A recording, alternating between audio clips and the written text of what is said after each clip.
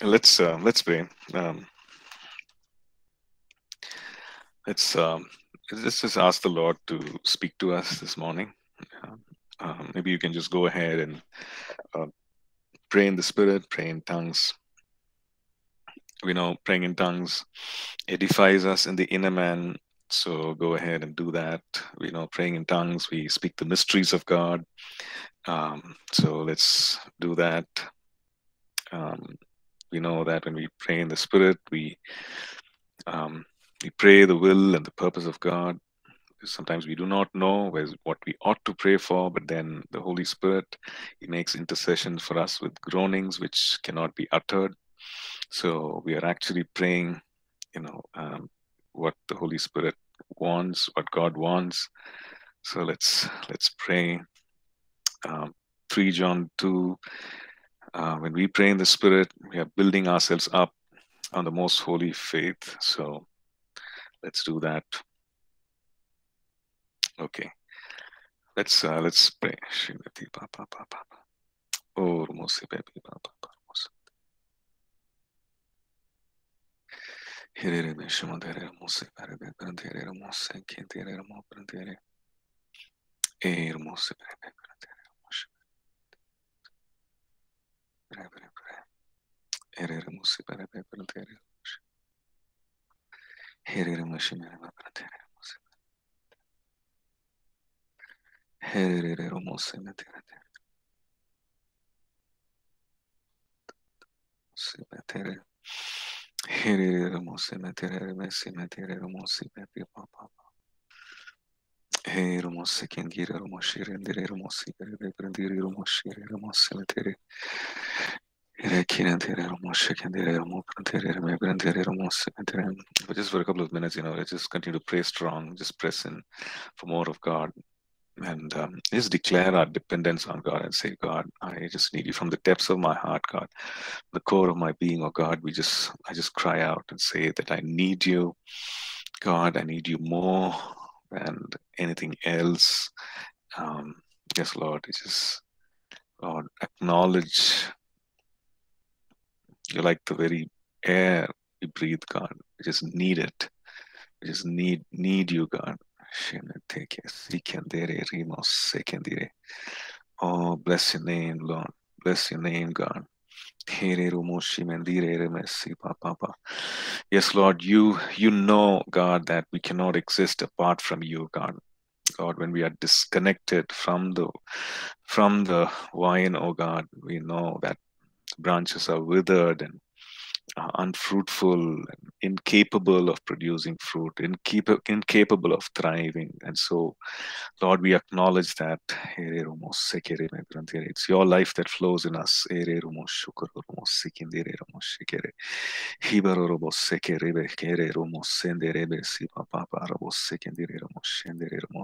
Thank you, Lord. Bless your name, Shima.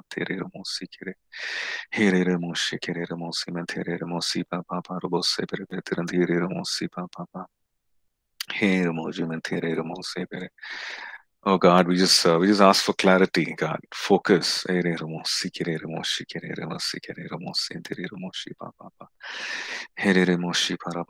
we just ask for rest in the inner man, God. Let every confusion of the soul, let every tempest and storms and chaos in the soulish realm. Oh, just speak peace to it. We just declare peace over it. Let the peace of the Prince of Peace, which we have dwelling on the inside of us, because greater is He who dwells in us than he that is in the world. So let this peace just overshadow everything.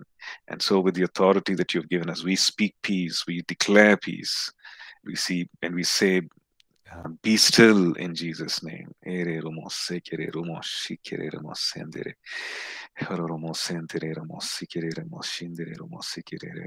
you, Lord. You are the anchor for our soul, God. You are our sure foundation, God. Thank you. Thank you, Lord. Thank you, Lord. Thank you, Father God. We bless your name. We bless your name, God. We give you praise, oh Father God. Yes, Lord, we just declare that with you that we are more than conquerors, oh Father God. Yes, Lord, you are the way, the truth, and the life. And so, God, we walk in truth, we walk in the light, and we walk with the life of God inside of us. Hallelujah. We thank you, Lord, that we are more than conquerors through you, Father God, who leads us in a triumphant procession in Christ Jesus. Lord, we declare that we are seated with you in the heavenly places, oh God. We thank you for lifting us up, oh God. Yes, Lord, when you died, we died, oh God. When you rose again, oh God, we rose again, oh Father God. We thank you for the new life that we have, oh Master, the new identity that we have in you, God.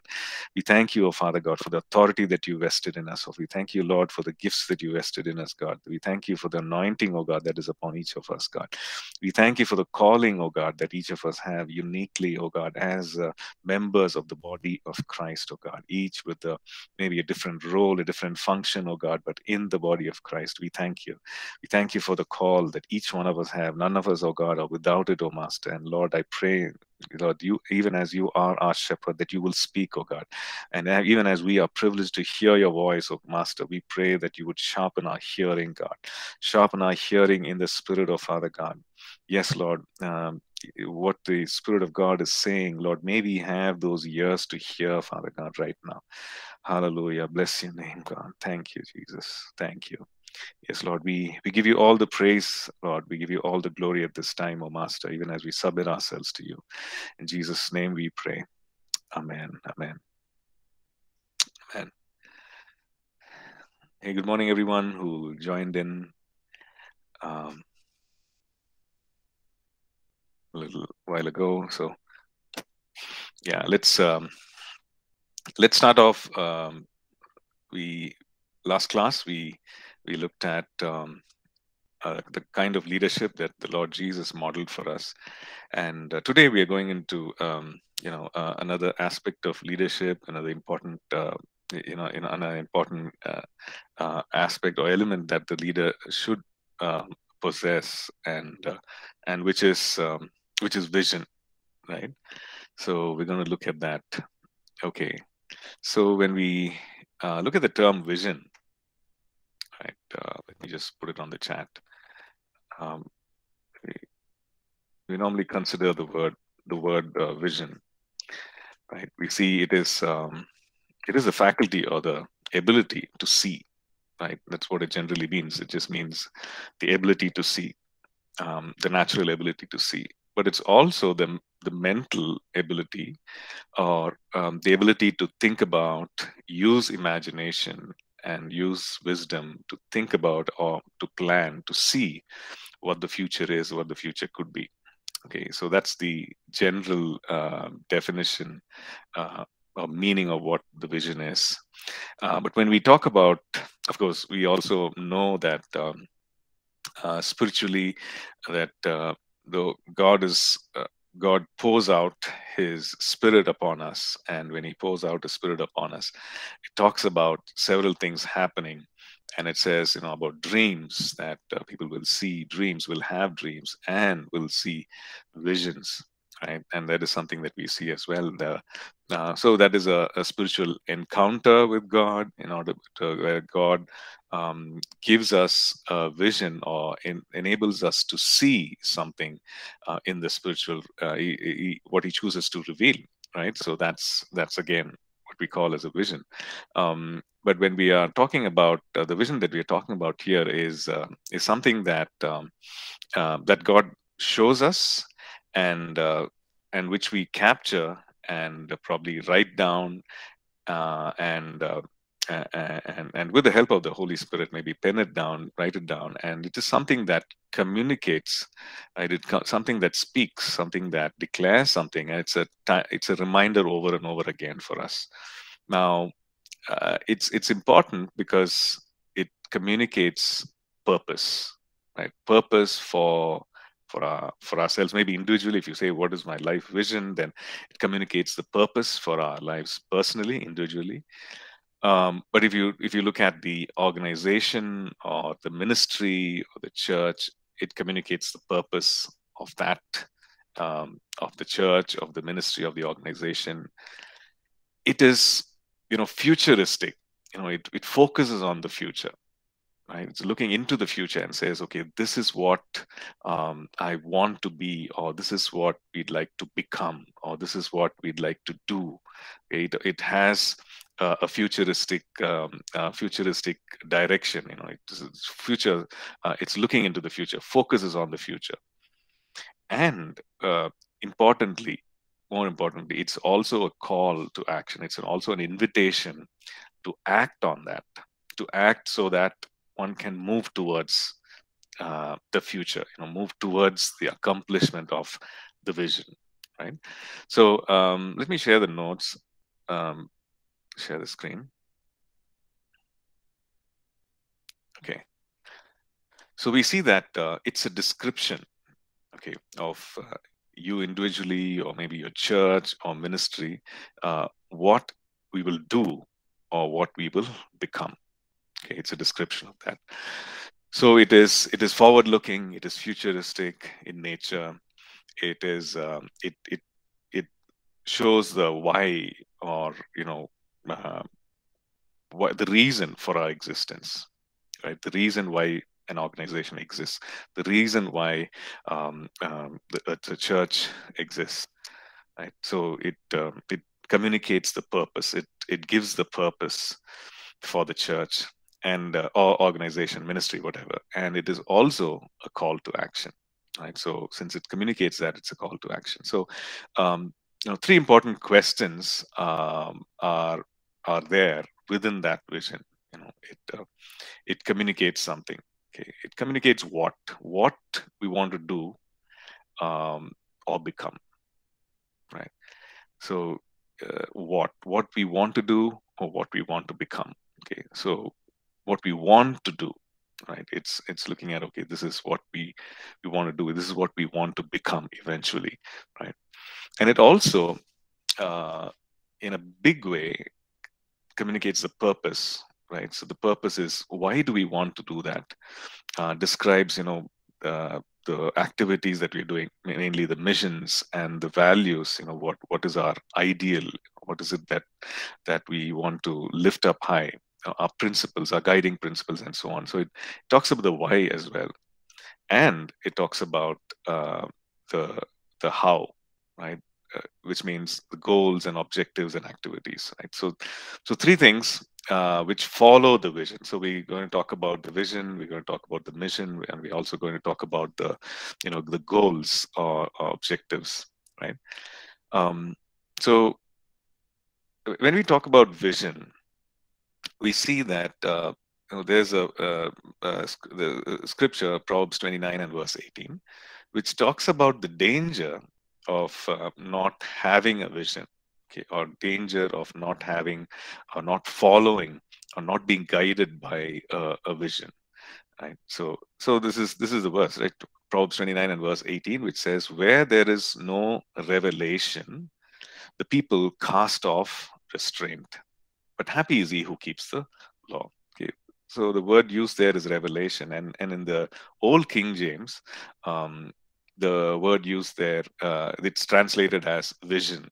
Okay, which means sight, but it's something to do with the mind, and where there is no oracle, or when there is no mental vision, then people perish, right? It says the people perish. People actually come to a place of perishing, right? And it's so serious, right? People cast off restraint, and if you look at it, that is what a vision does, which means a vision actually gives purpose, and vision is guiding, and the vision also enables people to to keep within the bounds, or not go beyond certain lines, and so fulfill, and so not fall away, and so not perish, right? So it's an important it's an important aspect of life, vision. Now, some of us might find it repelling. Maybe some of us think that I don't want to be driven it. I don't want to have anybody telling me what my vision is, and maybe we get put off by that thing itself. Okay, this is it seems to be very constraining. It seems to be seems to be putting you in a box and saying, no, I want to color beyond that. I'm meant to do that, etc. But the thing is that vision is not supposed to, it's not constraining in any way, except that it gives you the freedom. Right? The vision gives you the freedom. Vision gives you the focus. Vision gives you the direction, right? And it is liberating. Right? It is liberating because just like any other aspect of God's word, when God gives you a vision, he gives it with freedom. He gives it not to put us on a leash, but so that we might focus, we might be able to, we might not perish, right? That we don't go off, that we don't, that we fulfill our destiny. Right? So that is God's plan. That is God's purpose. So if there is no clarity in that, we might put our efforts, we might put or invest our time, and we might even go off on a direction which we are not meant to go. But again, I just want to say that God gives a lot of uh, you know uh, there's a lot of checks that God gives in our spirit. If we are truly, if our heart's posture is truly to follow Him, to please Him, and wanting to do that, even if momentarily we lose a sense of that, right? God always brings us back. God always brings us back. So there is God. There is that assurance that God, that you will bring me back. But let's say if we make it our pattern or lifestyle to live a life of rebellion, intentionally living in sin, intentionally living a life of rebellion, or even a place of neglect and ignorance, then there is every chance that we might go off like on a tangent. And then the thing is that we lose a lot of time in coming back, right? So vision is a good thing. Okay, so if those of us who are saying I find it constraining, it's a good thing. Right? Word of God doesn't ever constrain us. The truth of God's word never ever constrains us, and whatever He chooses to reveal to us, and whatever He gives us, it is for freedom. Right? The truth always leads us to freedom, but freedom to not destroy ourselves, freedom to fulfill the destiny that He's given us, freedom to lead maybe the ministry, the church, the organization into all that we were meant to be collectively as a body. So it's a good thing, right? And where there is no vision, the people perish. Right, the destiny of people hangs in balance. So we would do well to establish and to make clear what it is that God wants us to be doing. Okay. We will talk about a few more things later, but let's look at some of the characteristics of vision. So a clear vision provides direction and guidance. So it shows us, okay, this is the way I need to go, and this is also the guidance that is required. So I go at it. I put all my resources, my talents, my abilities, and time and everything behind it, and I put that effort in, right? A clear vision also brings light in the sense there is clarity. There is clarity. It's again tied to what we shared just now. It brings clarity. It brings clarity to the steps that I need to take. It brings clarity to the maybe even the strategies that I need to formulate. It brings clarity to every action, right? A clear vision. So this is what we see, Matthew 6:22-23. The Lord Jesus, He says, the lamp of the body is the eye. If therefore your eye is good, your body will be full of light. But if your eye is bad, the whole body will be full of darkness. If therefore the light that is in you is darkness, how great is that darkness? Okay, so comparing to physical vision, this goes beyond physical vision, right? Physical vision, yes, we know that if our physical vision is it comes down, decreases, or it is not there, then then there is darkness, there is trouble, there is a challenge, right?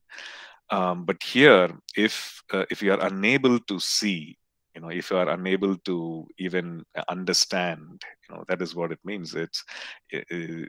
If you look at the verses following that, it talks about, if the blind lead the blind and so on. So the thing is that God wants us to have clarity in seeing, in understanding our purpose. Right? That's yeah. Let me just look at that verse. Um, yeah. I'm sorry.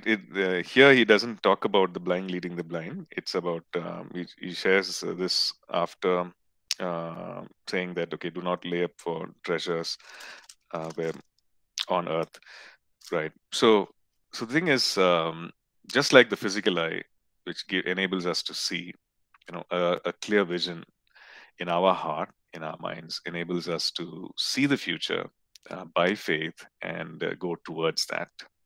Right? So a clear vision brings light. So what do I do with the vision? Okay, let's look at Habakkuk 2 and verse 2. Habakkuk 2.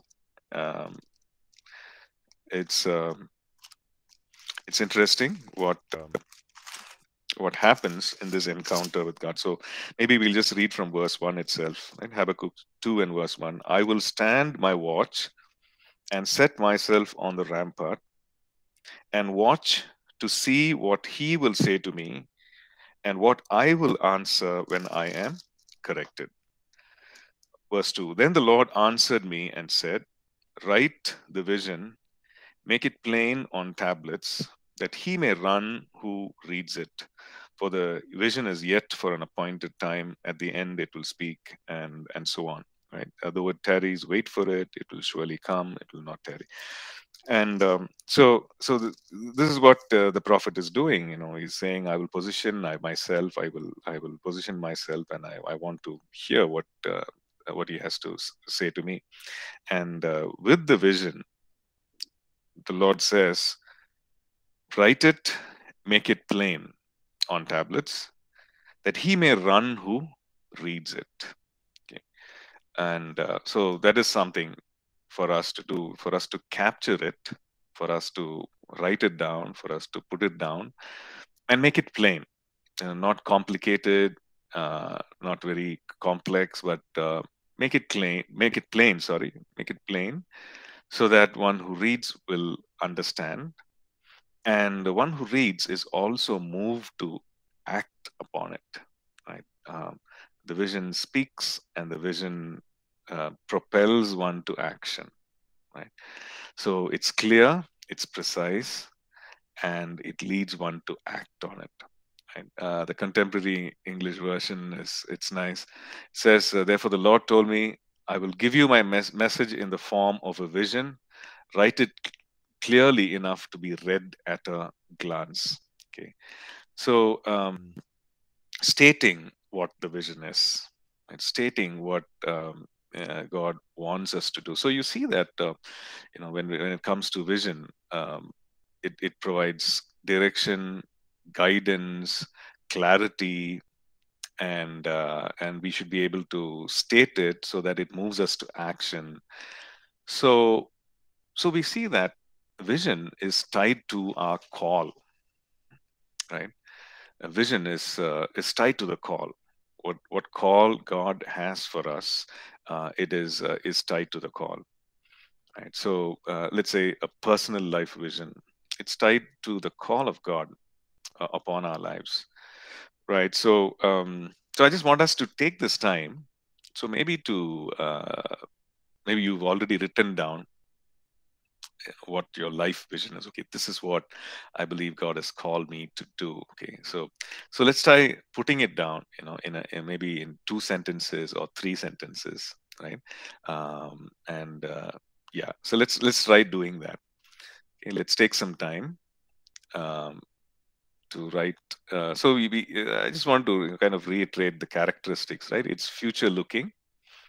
It communicates purpose, right? And it also has it also provides guidance. It gives direction. So its purpose is there. There is a sense of what you want to do. So it's future looking. And the third thing is it gives a call to action. Right, is a call to action. So think of these three elements, and yeah, let's put together and maybe share it so that it can be helpful. Okay, so let's take some time to do this. Maybe 5 minutes. Let's write it down.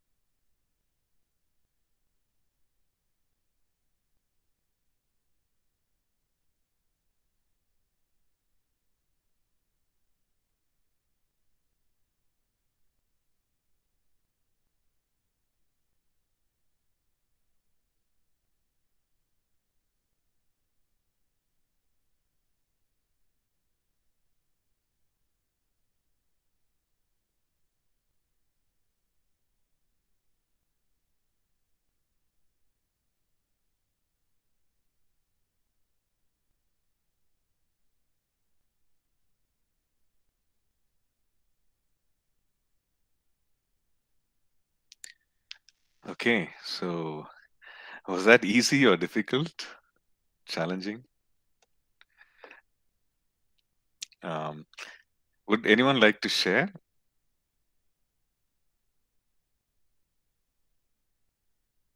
Um, okay.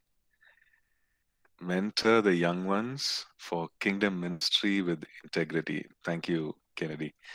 Wonderful. Mentor the young ones. Okay. Mm,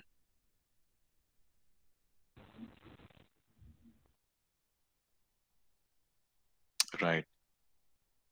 So it's got a broad scope, and it also describes the purpose. Mentor the young ones for kingdom ministry um, with integrity. Okay. Right. Thank you. Anyone? Anyone else? Would you like to try?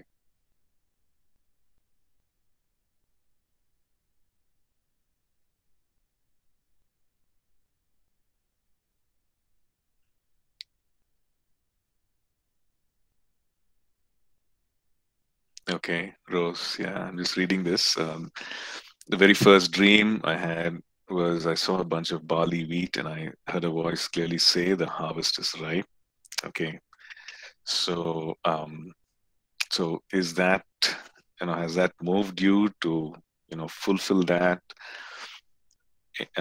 So can you just put that, what God is asking you to do, with that the dream or whatever, that, dream that He showed, the stirring in your heart, for you to be part of it, for you to, yeah, okay, harvest more for Him, to be a harvester. Okay, okay. Mm, mm. So yeah, so I guess you can continue to ask Him for specifics, where, how, when, and and you can put that together, right? So at this, uh, like in this season, at this stage, what is it? How does He want you to move ahead? In what environment? What is the scope of, what does this in? And what is He showing you? I remember you shared something. I remember you sharing during the supernatural hour, I think, some time back last year. So, so maybe, get more clarity and put it together. Right. Thank you for sharing that. Um, Anyone else?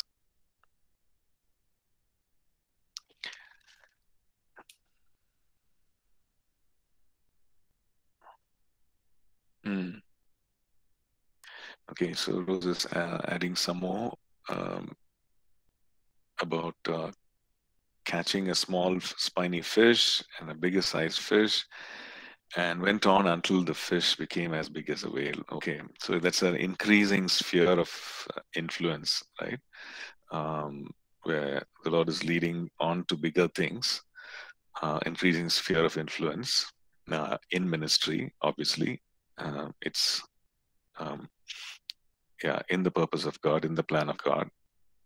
Um, uh, maybe we can, if you can relate it to the previous statement that you put down, or the previous dream, to fulfill, for a bigger harvest, continuing to, go in for a bigger harvest, right?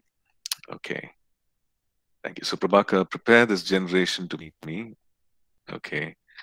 Um, so Pratik, to start prayer house in my native town for all age groups. Okay, so that would be, the mission, I guess, both Prabhakar and yeah, Prabhakar is more of a, a general scope. Um, what Pratik is sharing is more of a mission, right? Okay, prayer house in my native town for all age groups. It's a mission. What you will do, uh, and yeah, okay, Prabhakar Rao is sharing. Okay, the vision is to reach and preach the gospel and an in-depth revealing of God to the Gentiles across the world. Okay. A mission: plant a church, prepare many leaders, targets youth, children. Okay, wonderful. So yeah, so you've also mentioned how to reach that vision, right, Prabhakar? That's good. So this is going to be these are going to be the objectives, planting a church and preparing the leaders. So obviously, planting a church involves outreach, evangelism, and then getting the group of believers who are saved, and starting a work of God there, and preparing many leaders, raising up leaders, um, and from the youth and children. Right, wonderful. Okay. Is there anyone else who can? So Pratik, what you mentioned is, let's it's just like you see the second statement which Prabhakar Rao has shared. to plant a church, prepare many leaders. So yours is your statement is that, so start a prayer house in the native town for all age groups, right? Maybe young, old, maybe even gender-wise, men, women. So it's the mission. But what is the big picture? Right? So this mission will lead to, or the other way, the big picture will enable you to do these small things, these daily things. But what is the future, right? So that is what the vision is. So it's good to think about that. It's good to ask God, what is that big picture? What do you want me to do? This I will do every day. This I will do every month. But God, what is that big picture? What is it that you are calling me or calling us to carry out? And it's good to ask the Lord, receive that big picture, and have that as the vision, and also try to capture that as a statement, so that you can share with people who will come alongside, to help you do that. And obviously, you said prayer house, so maybe one, but then what if the thing is to multiply, and obviously there is a need for more, like more than one. So maybe many houses of prayer, right? uh, and so yeah, so definitely the vision can capture that, right? So the scope of what you're called to do, the scope of your calling. And of course, you're saying in a native town, but what does God really want you to do? Does He want you to go beyond the native town? If it's the native town only, that's also fine. But if the scope is beyond the native town, um, then you can have that as well. You can put that down, and that will also give you the direction and guidance. So which means that when you start the prayer house, you will also start thinking about, okay, this is good, this work is thriving, so where can I start the next one, right? You'll start thinking on those lines, you'll start praying on those lines, and then as God opens up opportunity, you will also start maybe raising up leaders to start on the work there, delegating more responsibility, and training those people, and so on. So you see the work expanding, you see the work multiplying, right? So um, yeah, so it's good to have that vision, to capture that. So that's the importance of the vision, that's the importance of the big picture, right? So every day you're stirred up, you're praying, you're stirred up, and you've reminded of that big picture. This is what God has called me to do, and it doesn't end with you.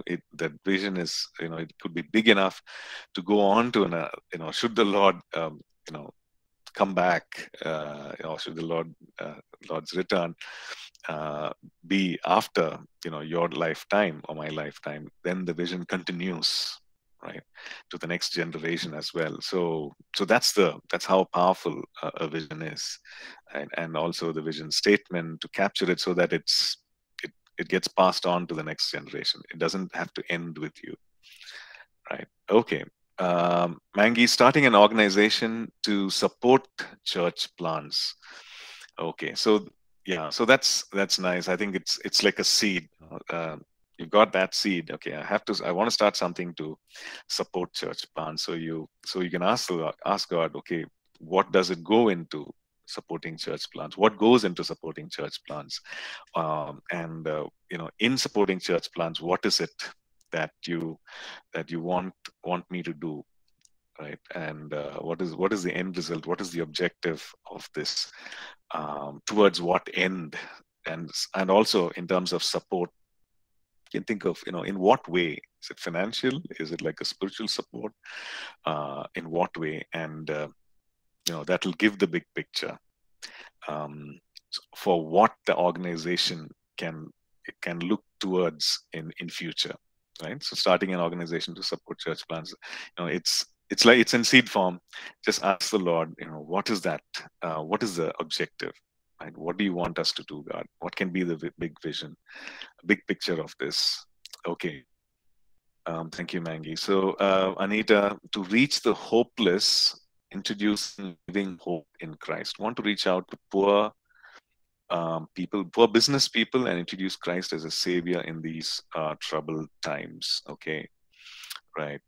So you see the need, specific need, um, that is because of the economy, maybe, and maybe because of the pandemic and economy that is suffering because of that, and then you've seen the need, and you want to reach out and help. Uh, and the big picture can be even beyond that, like you said, reach the hopeless, introducing living hope in Christ, and one of that stream, one aspect of that is obviously this, where you want to reach to the poor and the business community, so that they can lean on him, and obviously their hope being revived, and receive wisdom and strategy from the Lord, and go forward, right? So that's good.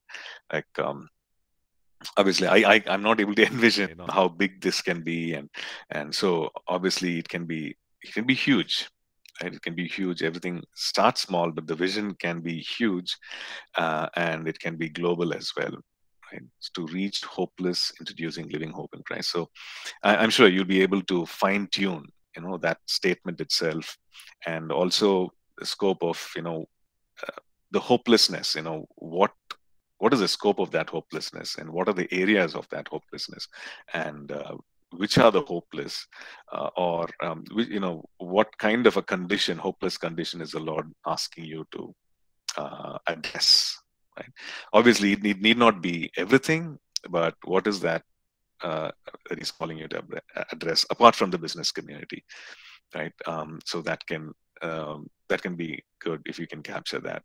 Okay, so Sam, build a spiritual community of believers, and together pursue righteousness, faith, love, and peace, seeking, that is trusting and calling on God with pure hearts. Okay, right. Build a spiritual community of believers. Okay. So Sam, would this be a church? Would this be a church? Would this be a network of churches? Um, what do you think? What do you sense in your heart? Um, is Sam here? I'm here, Pastor. Sam here. Yeah. Okay, Sam. Yeah. So that's the part that I'm not clear about. I don't yet. So Mm, it's yeah. So it doesn't it when I imagine, I see more like just a group of people sitting on plastic chairs in mm, small circle and just meeting every day, and so almost like a church format, but not mm, really. Much mm, smaller, definitely not a big, but small. And I see pockets, kind of like cell groups, Pastor. Uh, mm, Cell groups, but really interconnected, mm. and together, like interconnected and unified. Right. Interesting. Thank you. Yeah, a spiritual community of believers. Um, of course, I recently came across something like this, but they're doing this online, and based out of Chennai, Tamil Nadu, uh, doing this online. This community of believers, or this fellowship, happens online, but it's yeah, since it's online, it's cutting across denominations and churches and so on. So yeah, wonderful. Okay, thank you, Sam. So Avni, um, vision is to preach the whole truth to all Gentiles. Mission, share the truth that sets them free. So obviously, uh, preaching the gospel. Um, yeah. So vision to preach the whole truth to all Gentiles. Okay. Um, that's good. So young, old, youth. That is one thing to ask the Lord. Is it a spectrum of all demographics, like right from the oldest to the youngest, and is it something like that, and also to ask the Lord, this, yeah, one is the, the demographic of it, and also to be, to ask the Lord for some specifics, right? Um, Obviously, our mind goes to when you say not all Gentiles, you're talking about, of course, not the non-Jewish, but then, you're talking about unbelievers, right? Those who do not know the Lord. I guess that's what you're referring to. So, to reaching the, to reach the unreached, and so you can ask the Lord in what way, in what form, um, what is it that you want me to do? So there are some more specifics, right? So, um, is it in a systematic manner? Is it in a like a formal church kind of a setting? Is it like a Bible study kind of a thing? Or, even like, is it like a home, like a orphanage, or a elderly, some home for the elderly? Is it something like that? Yes. Yes, Yeah. Pastor. So, Thank you. Thank you for asking that, because this is what God has given me in uh, dream as well as vision. okay. Old age home, Hmm. and reaching out to the people like who've lived a very good life, but they are not aware of the truth of God's word. Mm-hmm. So that Mm-hmm. is one thing, and through dream, and the verse that God gave me, 2 Timothy 4:17, Mm-hmm. which God gave me, out of which this vision comes. I see. Let me just look at that verse. 2 Timothy 4:17, is it? Okay. It says, the Lord stood with me and strengthened me so that the message might be fully preached. Is that the one? I'm sorry. Yeah. Yes, Pastor. So that all Gentiles might hear. Yeah. And I was, yeah, delivered from the mouth of the lion. So, right. Okay. Thank you. Right, Emily. Thanks. Okay. So, Kennedy, to be a world class manufacturer and ISO compliant. Okay. Right. So, world-class manufacturer. Obviously, you're talking about certain products, and or maybe manufacturers. So obviously, it's products or service. It's You're talking about some product and ISO compliant, right? So with regard to your organization, you can also talk about what will, you can also, ask the Lord to give you the inspiration, what will actually set you apart, what will make your organization unique. Um, so, the values that will go into it, that will be the second layer. Like you